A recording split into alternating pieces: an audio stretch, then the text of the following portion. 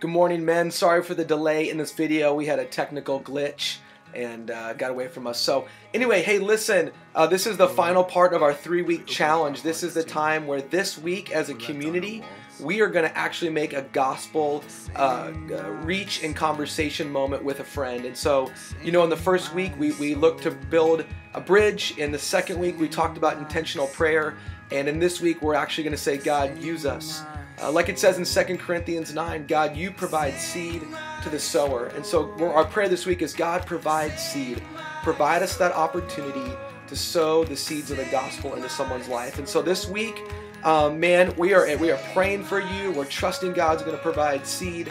And would you just post in the challenge section things that we can be praying for you, prayers that you may have. And this week, we are trusting that God is going to provide moments for us to get His gospel out there. So let me pray for you. God, thanks for today. Thank you for this week. We believe this week matters. It matters in the lives of others. It matters in our lives. And Father, we believe that you're going to provide this week. So Lord, provide our community seed to sow the gospel. Use us in a powerful way. In your name we pray. Amen. Guys, reach out for encouragement and support and hope. And as a team,